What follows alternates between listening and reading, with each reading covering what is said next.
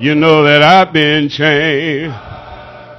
Since the Lord has lifted me, and I want to be ready when Jesus comes. You better sign me up for the Christian. You better write my name on the road, and I've been changed. Since the Lord has lifted me, and I want to be ready when Jesus comes. Amen, brothers. Amen. Amen, brothers. There's something else. I wanted to just do something, if y'all don't mind. I wrote something out last night, getting ready at Spencer.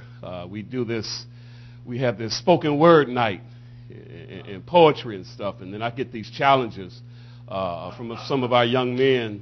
Man, you can't put words together. Usually, and so I did a little freestyle thing for them and all that. Let them know y'all can't touch this. But we do that, and I was getting prepared. I wanted to read something out that I think it may not even be relevant, but a little snatching and borrowing here. But I'm going to tell the youth when I get back, legendary every time I touch the mic, saying words freestyle like I'm a southpaw with no southern drawl. Not only will I strike, I claw. Well done, opposite of raw. Burn it if you have to. Be prepared to chew. The holy word will do. Style, substance, spirit, respect. God fear it. Last days you must hear it. Let me be that prophet, not for profit. Street spit, sanctified hit. Obey, avoid the pit. Keep your light lit, don't sit in the seat of the scornful. Be mournful, dark days, realign your ways. Don't even stand in the way of sinners, making spiritual muscle thinner. Lose your life for a sake, be a winner. Legendary every time I touch the mic, saying words freestyle like. I don't think of rap, I think of he, him, him. Okay, him. Touch the hem of his garment, stains will dim. Sin left a crimson stain, but washed clean in him. Now I can sing a hymn. Rhythmically, spiritually. Don't judge me. I'm praise police free. Stop spying out my liberty. Stand fast and be free, never entangled in yoke's bondage. The only way to duplicate me is when my son spits. Don't have a son, so my daughter hits. A little words here. Legendary every time I touch the mic, saying freestyle words like, Lord, can you please shine that light on me, your other son? Sometimes I feel like you haven't answered one. I'm down on my knees. Father, please, all I go through is pain, it will ever cease. What's up, y'all? This is the law. Preaching the gospel on the MEC in order to draw. Notes on an iPad, 4 fingers swiping with my paw. Writing words on the screen, but spitting through the mic with my jaw. Legendary every time I touch the mic. Saying words freestyle like, Lord, can you please shine that light on your son? On me, the other one. Sometimes it feels like you haven't answered one. I'm down on my knees. My high water pants don't fit. I borrowed this. Afro growing all wild, no pick. Saw a Jewish man. He saw me and spit. Bad attitude held in a handbasket. Do you pop pills, drink booze, and chase money figures?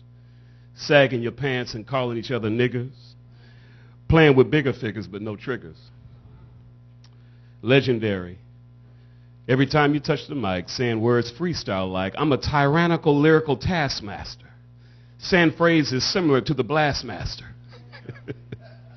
KRS Minor, the Buddha blessed. Cess, stress, dro, can't touch me, riding dirty, no. Back to the lyrical Glock, off safety, Christian ride on stocks. Keep on mentioning it. Just keep on spinning it. Like juice and gin in it. Jackpot, I may be winning it. Wondering how an old man can rip it. And you talk all that ish. You're really illiterate. So I'll keep on flowing with the hit. No paragraph break here. Pump your fists and don't forget to cheer. In closing, the Christian life is a bumpy ride. Obey the devil or you'll be euthanized. So realize truth, soul, salvation, brother. And then grab the rudder. That's it. I just wanted to.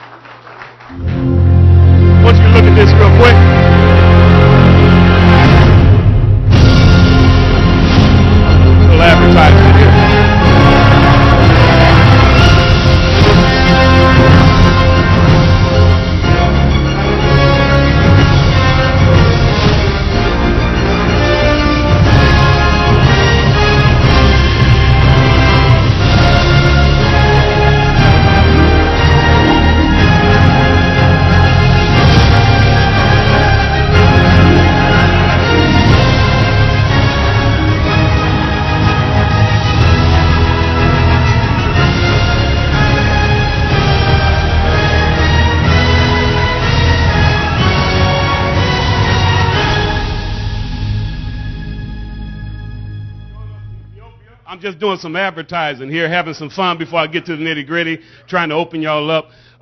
It's a blessing to be ministering in Ethiopia and being with some of the brothers in this church. I didn't show this just for stilty perfunctory. I showed this because I'm leading into something. You know, we're men. We got to be careful of who we roll with. But before I go there, I want to get all this stuff out, all my issues that I'm having out. And so I'm just slowly shy. It's like, am I okay, Tyson? I'm going to show this. Lord Jesus. Oh, Lord. Absent from the court, but present in the style. I'm sorry.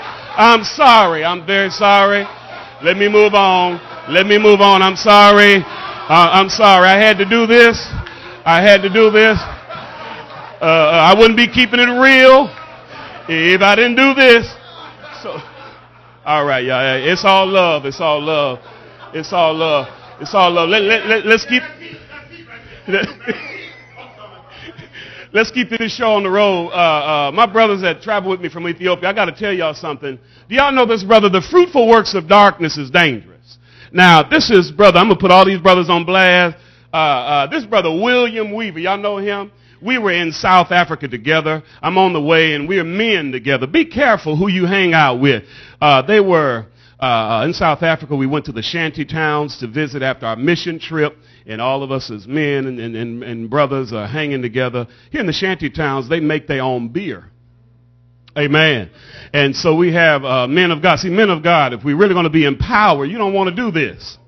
The power of influence, there's the student that I took to Africa with us, Branson Hartshorn. And then now, after William Weaver, bad example. Old brother. Who knows Brother Weaver? Wave your hand. Amen. This is beer. Amen. He's drinking beer. Don't do this. And then the power of influence. And now we keep going. Influence will influence some people you wouldn't normally think about. This is Morris Pippins. Right here. Amen. That's Morris. He just sang the song. That's the brother that sang the song right there. That's Morris Pippins drinking the same beer. This is Brother Vincent Hawkins. You really can't see him, but amen. Ministers of the Church of Christ. Members of the body of Christ. Amen. Mark them. Amen. Be not drunk with wine to wear it as accent, but be filled with the Spirit. Amen. No drinking. And then if we keep on moving on, it gets worse. Stacy Jones. Yeah. Wrong choices will lead to death. The Bible says the wages of sin is death, but the gift of God is eternal life through Jesus Christ. Then my brothers, as we keep going, I had to participate myself. Amen. And if you notice this brother real carefully, this South African brother, he's next. You know, we passing it around. Yeah, y'all act like y'all don't know what I'm talking about. We just passing it around. Amen. And so I had to participate in that. And I got a full tilt going on there. Just want to let you know how we roll. Amen. Just having a little fun. Before we want to open y'all up, you know. And Brother Bowman is my man. That's my man. He's awesome. And appreciate his spirit and what God is doing to him and through him. But I had to expose a few brothers before we move on. Amen. Amen. I got some other slides. So y'all, I've come out here to collect. You want to pay? I'll help you out. Amen. Amen. God bless you, brothers, for just being here. And I couldn't wait to get to this part and was tremendously blessed by what Brother Bowman shared. And we want to talk about this part of our session that Brother Moore and the others have prepared for us, men in the trenches and unpacking the invisible knapsack. We've already heard the core of the things we struggle with, and I want to do something different. I said last night, sometimes you have to have a good sense of humor with certain parts of the clientele that I deal with in dealing with all different types of maladies. And what I want to kind of do is, what is this? Men in the trenches and unpacking the invisible knapsack in war. The picture here kind of depicts the trench. And every brother in this room is in the trenches. It's no other. The reason why Ephesians 6 was written was for the military component of our journey in Christ. And we so much sleep on that, and Brother Bowman really brought out some of the major factors. I alluded to some of them last night with regard to the things that we struggle with, and then how can we be empowered. I really want to see, and you know, the second part of this, when we take that short break and come back, we want to have a discussion. And one of the first things that I do at Transforming Life Counseling Center, or the clinic that we have, is we create a safe place for men.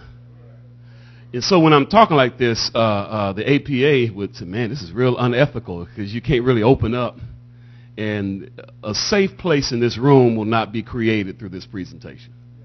And we need a safe place. So what I wanted to do was just kind of go through this, and y'all work with me. We need to understand the trench. You got to understand your trench. Good. You need to understand this. You work with me. You got to look at a trench through the lens of geology. Y'all don't have to work with me on this. It's interesting. In geology, as you see, trenches are dug usually by the erosion of rivers. Okay. And especially when they're long, dry beds. You know, leaving Los Angeles and being Oklahoma City, you see this almost in the raw. Lake Hefner and Lake Arcadia and other lakes that dry after a while. And the geological movement and the shifts of the earth. I'm trying to open y'all up, brothers. If you're going to understand your trench, some of you have geological trenches that have been dug by the erosion of dry beds in your life. We won't be talking about that. You got to look at, I'm just opening you up to see this. You got to look at your trench through the lens of construction. And we got an engineer in here. He's over there. But civil engineers got a lot of values in trenches, you know. And they need to see the infrastructure and the pipes underneath. And gas mains and water mains and fiber optic lines. And so civil engineers will create what I have there, like a trench or a search slit, so that they can examine underground and examine the pipes and examine the structure. As a matter of fact, some of you have them on their lawns. I have them on my property at sometimes. They'll put flags, red, green, or blue for gas main, water line. And I'm trying to tell you that some of us in here are in the geological trenches, and some are trenches to discover who they are. What pipes are rolling under you? It's quite interesting when you do that, because they do that for other reasons if you look at it in construction or civil engineers. But there are things that do flow through pipes. Maybe no wonder the writer said, let aside all sin and weight that does so. Let us run with patient race set before us. But so then look at the lens of the military. Everybody, that's one that's most acquainted. And trenches sometimes have been dug for defense. I said everybody's in the trench. And a lot of brothers play defense. Sometimes we're at war with each other, and there's a level of machoism and a level of the male ego that goes into defense. And I want you to see this. I know y'all are thinking about it, but, you know, in pre-firearm eras, some of you saying, what is pre-firearm eras? It was a castle, so you can understand this, use your mind. It's a castle with a moat around it. Y'all know what I'm talking about. And then it was to really ward off people from just rolling up on your castle and saying, ding dong. We do that different if you want to look at it modern day and get some depth into that thought. You know, gated communities kind of provide that. You don't want nobody rolling up on you. And I'm trying to open y'all up. Y'all looking at me like, what is he saying? You got to understand your trench. You're in one. And we're on the defense. You don't want to let folk know. Now, I cried. You know, I have six boys. And when we looked at Brian's song, John, Brian's song, maybe y'all don't remember Brian's song, man, You know, I was all down there, Kevin under the table crazy. You know, we're a bunch of guys. We don't like to express our vulnerability. And so this is the stuff that operates in the church. I ain't even where I need to be, but the military trench. Then if we look through the lens of archaeology, sometimes you're going to have to go into your life and excavate some ruins. That's probably why you jacked up now. And you have to excavate those ruins. Why do you get angry so fast? What's the reason? What is the reason? Why you think everybody's after you? Why are there trust issues? And so a lot of times, men in the trenches, way before we get to the other thought, you need to understand what the trench is. I have had to identify, I'm a kaleidoscope of all of them, if you think about it, because there are times when I want to discover what I got. And so I'll take this analogy. Are y'all understanding me? Y'all feeling me on this? I'll take that. And why is this important? Because if you're in the trench and you're trying to fight, sometimes it may not be military where you have to dig a defense. It just literally may need to be a different level of you need to see what's there. Why do you always sound angry when your wife talks to you? Told y'all this is men's empowerment. And so our style of connecting and the way that we do things, it's not enough to just title this Men in the Trenches, Unpacking the Invisible Knapsack. The trench is intentional because we're all there. I'm privileged, and you know, there in Oklahoma there are several soldiers. We have some Purple Heart soldiers, and it's a military place. Tinker Air Force Base is out there. And one of my deacons and Brother Farrow, one of the shepherds, Brother Dukes, and those guys, they talk about the trenches. And Murray, when we were in the trenches, he's talking World War I. Eugene Campbell, he passed the third year I was in there. He was World War I. Brother Farrow, World War II. And they were in the trenches. And when they were in the trenches, Murray, man, you know, let me let you know that in the trenches, we're there to, you know, be protected from the onslaught of soldiers, but while we're in the trenches, we're sharing our families. All you're doing is sitting there and waiting. The trench has been dug so that you can be on watch for your opponent. But while I'm in the trench with my while I'm in the trench with my brother, I'm talking. We're looking for a war, but man, I sure want to see my family. Man, you know, it's been a long time since I had some. Down here in war. You know what, man? If we do it right, I heard they got some money in Saddam's castle. You know, and then the conversation in the trench while on defense. That's what I'm trying to say. And so this is not up here. My daughters told me, Daddy, please don't be like you in the classroom at school and you get real dry and boring. But I want you to see the trench because a lot of us are in the trenches. And the reason why I had that conversation with my other brother who's in the trench is because usually what we do, brothers, we identify that one brother in the church that we know we can talk to, and we off the cuff. We cussing. Come on. We cussing. Man, you know what you did, man. We do that. Amen. Why? We're in the trench. We're all fighting, and everybody's expected to be defensive. You got your weapon, and so, but then the defense is, man, I don't want Brother Pearl to see me doing this, you know, and then guess what? When we're in the trench, we look for someone else who's cool in the trench. Everybody's fighting. You got to relate to somebody, and then this is all about relationship. And I wanted to just open you up with this way before we begin that you got to understand the trench. A lot of times you do need to go in there. It's okay to be in the trench when I'm trying to dig for some stuff. And then what's interesting, if you didn't see this, archaeologists build trenches, and their main purpose on the dig is whatever they find, they put it in chronological order. They only found the part of the bone, so we got to keep digging because we got to find the tibia, we got to find the femur. So they keep on digging, and they put it together. Because brothers are fragmented, man. You got to do that digging to figure out where you are. You got to excavate. Men in the trenches. That's what this is about. It's okay to be in the trenches. I got to excavate because if I need to put some things together because it may affect my son. I got to put it in chronological order. Some things aren't in chronological order. And we're in the trenches and we're trying to answer and provide answers for the trench when we're looking at the wrong trench mechanism.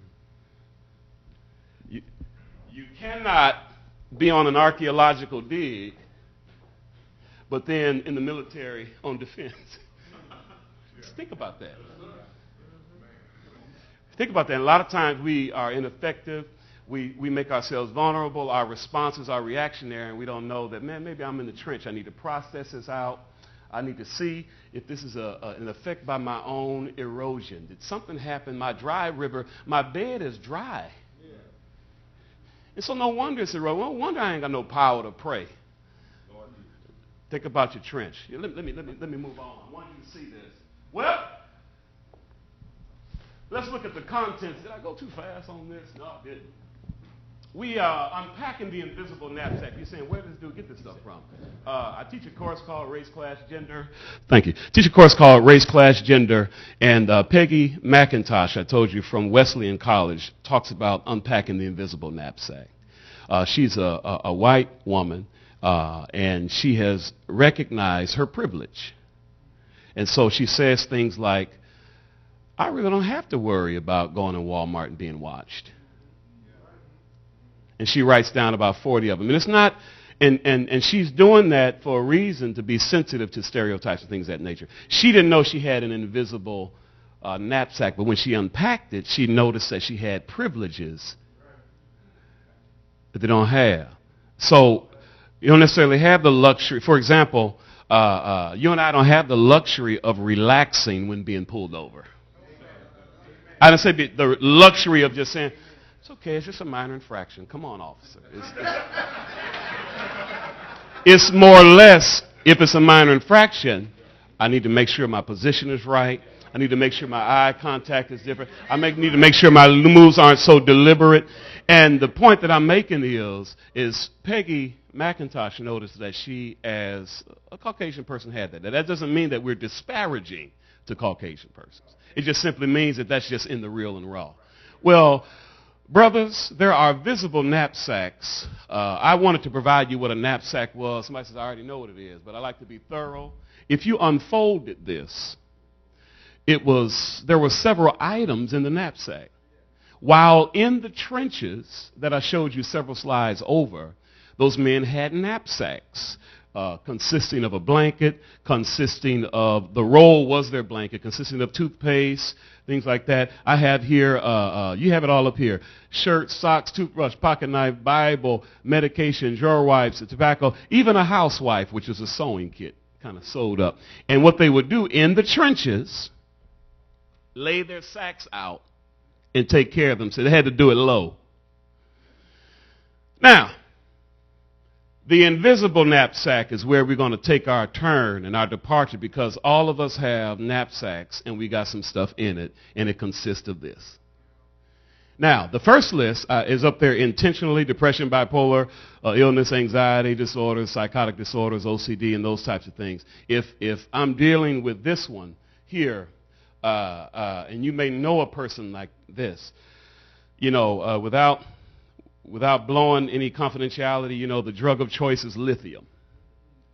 Now, I'm not going to even get into it, but you'll stagger at how many are in here. And that's in the church. Up bipolar, up and down. So you rapid cycling is what I would call it in some of my reports, where they're just talking about it. The president, they're just real excited. The mania is up.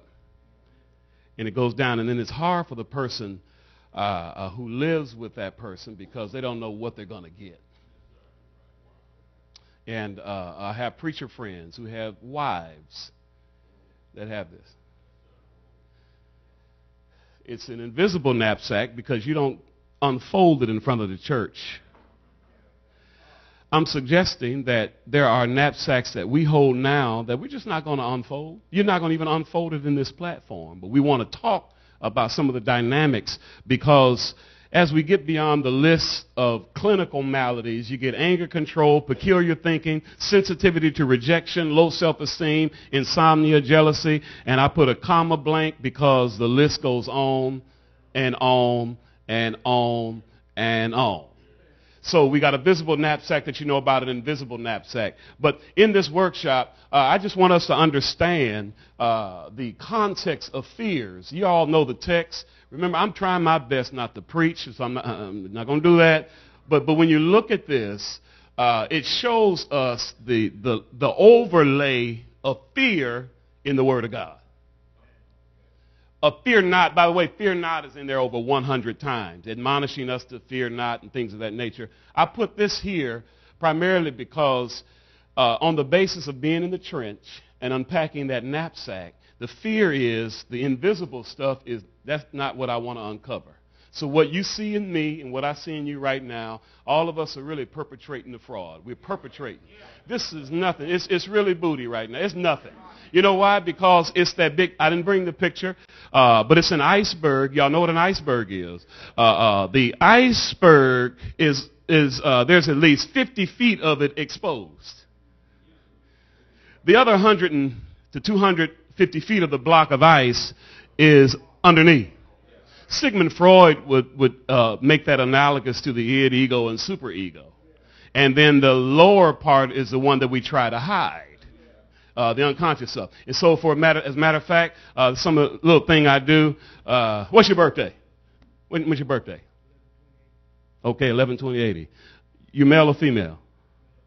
Where were you born? What kind of girls you like?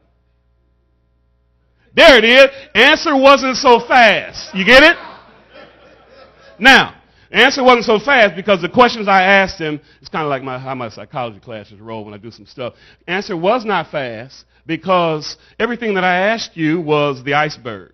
What's your date of birth? Oh, yeah. And you just spit it on out. What kind of girls you like? You know what he just did? I ain't trying to put you on blast. You went from the breasts all the way down to the toes. That's a little bit more elaborative. And the reason why you didn't want to go down and say, well, I don't like, is because it's submerged. You don't want no other brother saying, you know, that dude is kind of kinky up in there and in here. And you don't want that. And so what happens is, and so I just tried to demonstrate, if I ask questions, now y'all not going to even want to talk to me ever again. But I just asked that simple question. That's the simplest experiment I do all the time. And you just answer right off, and you should see the students get real. Oh, I'm just answering questions. Yeah, I'm this, that, and the other. And then when I ask them, they have to dive in. It's representative of everybody in the church. Everybody saying amen ain't amen for them.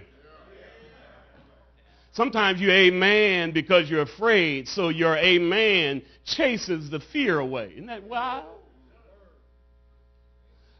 So brother, get up there and and you talk about our lifestyle. Amen. But all along, you want to kind of move on. I'm afraid of modifying my lifestyle. So the phobia, I put the letters up here. Some of you all like digging in the word. So 5399 is the fear and terror and anxiety. And you'll get that example. When the angels appeared, they were so afraid. It's the idea here of fear and terror, anxiety. We have that. We have that. But fear will strengthen through relationship. Everybody knows Romans 8:15. God says, fear is really not an option, but fear will be balanced when we learn him as Abba. If you can't call him Abba, you're going to always be afraid. You got to say daddy. And it's not just saying daddy. He has to be, it's daddy with expectation. Daddy with expectation. And then, of course, the evaporation of fear can happen through these passages. Which emotion can cast out fear, by the way? Y'all know? It's a question. Perfect love. Yeah, amen. Good. Perfect love. What outlook does this then produce? It produces courage. I think over there in Acts. And then if you look at the other one, just trying to go through all this before we do some other stuff. Awe and reverence and honor is another fear. So in Acts 9:31, they walked in the fear of God. They revered God. Most of us have that. Even through our mess and through our shame, we have that. If you use another spirit, small s, this will intensify. I said, Barry, what are you talking about? Has anybody ever been high in here before? Y'all weak. Yeah, that's what I thought. That's exactly what I thought. It's exactly what I thought. I never forget. I never forget at Manual Arts High School. Y'all know where I went to school? I was under them bleachers. Are y'all interested in this? I was under them bleachers. And took something to the head. Heard music all through geometry class.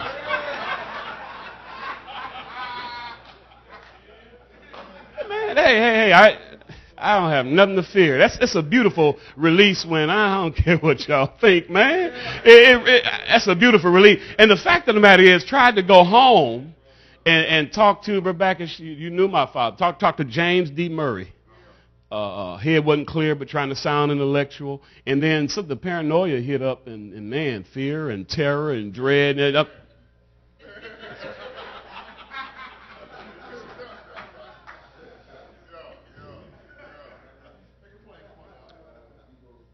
And there's a such thing in the clinical arena as substance-induced anxiety.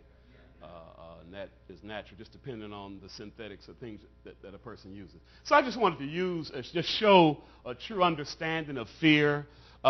In a sense, when you talk about Ephesians 5:21, I don't want to ramble. I'm not topical, but when I look at this, this is one that we really got to work on in the church. I'm going to deal with probably submitting to one another in the fear of God. Brothers really need to see this. We're in the trench. We're trying to unpack the knapsack. And we got to, in the church, we're submitting to God as we submit to the leadership that God has designed. Okay, Brother Muse was an elder. Brother Robert Dukes was an elder. Brother Curl, you was there. You did that installation. And when Brother Muse passed, I had the arduous, I'm in it now, of developing leadership. Now, the fear is, in the church, man, I want to be a leader. Nothing wrong with that. If a man what? Desire. He desired what? A bishop must then be, y'all know the text, and it goes on. There's nothing wrong with that. But when I read Titus, this is where I am. This is not done overnight.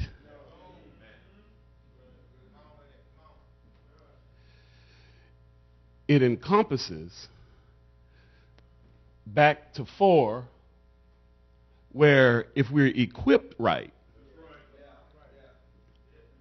and the equipment managers in the church give the right equipment to a person, they'll know how they're to function, and the leadership, their level of leadership won't be jaundiced by what they want to do.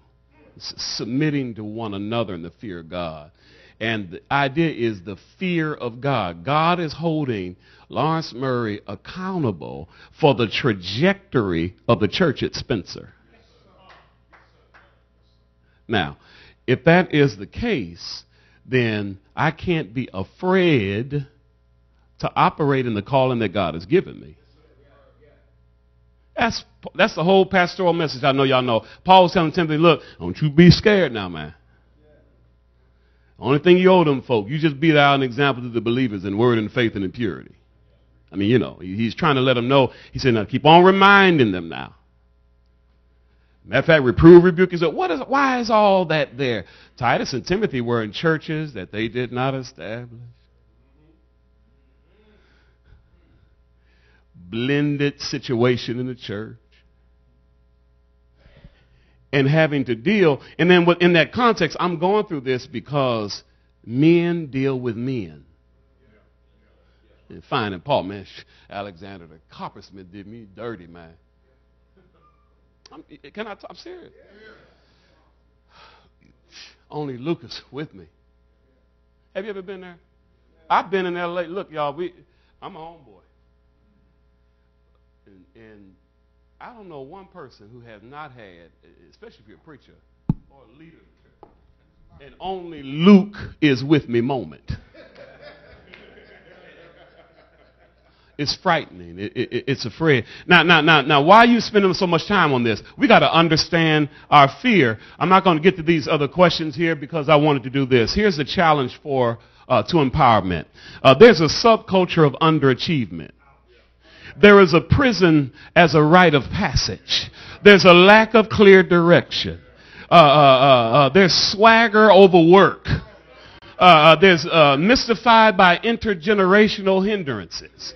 Unemployability I have. Academic mediocrity. I'm going to explain all this. Absent parenting and child support are the ones that the next slide is even more revealing, where we'll open up and maybe that break will come, because these are challenges to empowerment. And I've decided, along with our brothers at the church, that we don't want a subculture of underachievement. Y'all, and I'll be willing to take the weight. We can have questions and answers in the next session. I don't care what the tough question is, but we cannot in the church as men and be empowered accept the underachievement of young men. If you are doing that, you are participating in their downfall and their folly, man. What do you mean? I'm not just coming up with this out of the dark. Older men teach the... That's Timothy. I'm just a pastoral epistle. And the idea is I don't want a subculture of underachievement. And so we meet with the men so they won't think, man, Murray trying to be hard as nails. No, we meet with the men. Brother, we want to be okay to step to your son. We want a village. We want family. And we want to make sure that there's no underachievement. So you mind if we're going to be visiting your son's school? If you don't do that in the church, you don't have a ministry that's doing that, and you just sit, you got time to go to Audubon, John Muir, you got time. These boys go there. You just show up, say, yo, man, what's happening? How you doing? It's lunchtime, this brother so-and-so. And you will change the trajectory of that. Just show up. Show up. They see me show up at Roscoe Dungy and Star Spencer High School, and I come in there, and I'm not trying to be the preacher. I am the preacher. It's not in a walk and not in a talk, not in a style, but the calling has moved towards, look, as a man, what kind of preacher am I going to be if he don't see me come from behind the pulpit? And on Sundays, I'm hooping sometime. Other day, man, I'm feeling good with teaching. But then that guy looking at me, say, oh, yeah, homeboy. But then when they see Murray come through, he on school. And then when I come there and I'm not all that, I'm saying, man, what y'all listening to? And me and Ryan had this conversation today. Rather than go all off, we were just talking about it this morning. You know what? What's up with 2 Chainz? This is just a conversation. And what happens is the expectation of achievement is, okay, the shepherd's coming to the school, my minister, I was about to say pastor, y'all. Then we have some other issues going on. I don't care that's just what I do. Hey, what I do, it's the testimony and not the title. And so, we go there and just try to shepherd those young men. Sit down. It don't take nothing to get a personal pan pizza, roll up there and say, yo, man, let's sit on down and meet your friends. And then you're interested in the fact, why are you here? Murray, why are you here? Man, I just wanted to achieve. Who's your teacher? Huh? And I said, well, now let me just go see the counselor. I'm so-and-so's preacher. Oh, I said, your radio program. Okay, yeah, all right. Well, you going to have to da-da-da-da. Interests, not just a parent. Why am I saying this? It's a young man who we witness in the church who's in the slippery slope. Mama getting up, confessing y'all see this every Sunday. All they need, like my good friend Arnelia said, all they need is for you to sprinkle some of the salt you got on them.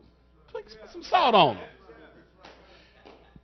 And then you stop the subculture of underachievement. I understand the sagging and all that. I try not to be, but at the congregation we want a standard. We want a standard. We want people when they come, and we're trying to develop this out at that good country church. We want people when they come to feel that they can bring their families and then have some direction. How you do that? When we come, we tell them, if you're a man and you're here, if you're a man and you're here, you're responsible, and you just won't be sitting. You're responsible to participate in what we would call the flow. You're not in the flow of this church. Go somewhere else. I'm not saying that flippantly. What is the flow? Fellowship. You need to be in the flow of Spencer. You need to be in the leadership aspect. There's a level of ownership, and then there's worship. Yes, sir. Yes, sir. You ain't flowing with us. Go to Brother Crenshaw. And I'm not saying that flippantly. It's 7 or 8 African American churches out there. And as a person who works with church relations and Christian Chronicle and all that, we spread the wealth everywhere else. But at the same time, men are expected to reach into another man. Amen. Now, all right, let's keep moving. Prison has a rite of passage. We don't have a lot of time. Lack of clear direction, swagger, overwork. Find out why they're interested in what they're interested in. Lord Jesus, I keep going. Find out what they're interested in. Don't appreciate swagger, overwork. Okay? You might want to put on a little bow tie and all that kind of stuff. Swagger is nothing. Work is everything. Why are we saying this? You got to empower young men. In our churches, they're not expected to succeed. And that is why you can't have men. Can't have men getting up reading script.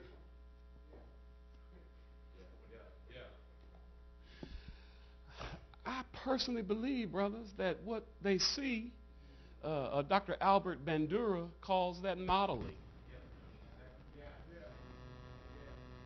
He calls that modeling. A little baby watches it hit the doll, and then it watches it for a little while, and then goes and models the behavior.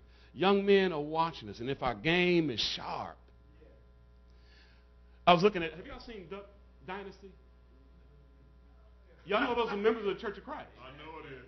White Ferry Road, Church of Christ. They're Church of Christ members. Got a reality show, Duck Dynasty. They're Church of Christ members, elders and preachers with long beards, and their wives are incredibly sexy, but they ugly. Yeah, amen. I keep getting it. Well, but why am I saying that? They swagger. They're appealing. They deal with real issues, and now we're struggling on whether or not to have them on OC's campus because, some of the legalistic stuff. My point is, how are we going to empower people if we're telling them, well, you can't really be a singer in the church? We've got to deal with these issues. We've got to empower young men. What are you going to do? So we're challenging our young men. If you do not know what you're going to do or have any idea what you're going to do by a sophomore in high school, you're going to have to see our team. Maybe have a talk with you. Why y'all looking so strange? That's not bad. Why y'all doing that? The church ain't about. I had a brother come, and he was in the trench. He was in the trench. He's just trying to stop digging the well. Man, this is just new, man. Brother, what you mean new? I'm trying to make this brother. He needs to go to college. He needs to start now. My point is, we got to empower young men. We just sit back and let them. I mentioned Duck Dynasty because I saw the guy. He was out hunting, teaching his son. Some of y'all going to laugh at this. He had a crawfish. It was catching crawfish. He said, son, this is crawfish. Now, you see that ding-a-ling on that crawfish? This is some female crawfish. She got a vagina. You see that vagina? A little ding-a-ling right there. He's telling us, this boy 13 years old. Then he paused to the camera. It's a reality show. Now, here in the country, this is how we teach the bird. We don't hide nothing. We show them, and he said, son, then you insert this right here, and this is how we catch crawfish, and they got, see that little penis on that crawfish, you go right into that vagina. But make sure you can get a woman that catch a crawfish. Don't worry about her face. If she put on makeup, all she doing is hiding something. You make sure you get a woman. And then she said, why do you think your granny, before I leave to go hunt for crawfish, why do you think your granny starts making the food before I leave? You know what that young boy said? Sir, because she has confidence in you? Yeah. She said, marry that kind of woman. He said this, if she has so much confidence in me that when I go out, she's already preparing, knowing that I'm going to bring it in. But my point was, I was watching him teach this young man. We don't do that. You have Aaron, I see you had him boy close. He's watching everything. And he needs to be empowered. I got to move. Can we, right here, is where it may get a little sticky. So we'll read the list and take a break, because there are important issues that dwell in the knapsack. This is a survey that I administered, kind of designed at the clinic where we work. We have to do these clinical reports, and it's really arduous, but that's why I enjoy stuff like this. And it's a survey that talks about the greatest problems of college students and men in general in a certain age. The number here, statistical. I think statistics are sexy now. Y'all didn't know that. This is kind of nerd stuff. But this is the this is the number of people that responded, and then the percentages of that number. If you see 13, it is a modified number. It's really larger responses, but kind of give a better distribution so you can just see what it is. The greatest issues are sexual concerns and sexuality. Brothers, don't stop getting horny. I'm just using that. And the point of the matter is, if you ever read that passage in Galatians 5, it's a heavy passage. Galatians 5, now the works of the flesh are manifest, which are these. And then the list, you know the list, but I want to divide it to help you to see that this is serious. There are sensual sins. That's why lasciviousness and all that's first. Social sins and spiritual sins. Little 3 S's to remember it. And the sensual sins are the hardest to overcome for men. And they're fearful because it's very fearful. And I'm talking about, it's not the fear of the noun.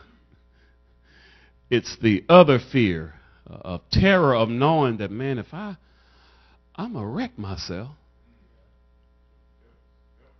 So Romans shouts out at brothers and says, man, if you keep feeding this, it's going to grow. Scripture bears on this. That is why Israel fell. Men fell in one day over sex.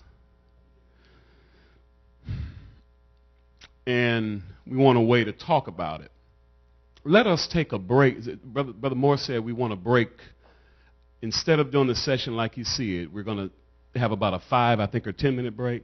5-minute break, he says. And then we'll come back, do a little bit of this, and we're going to turn it out to you for some feedback and response, and we'll do some neat ways to do that. Let's take that break.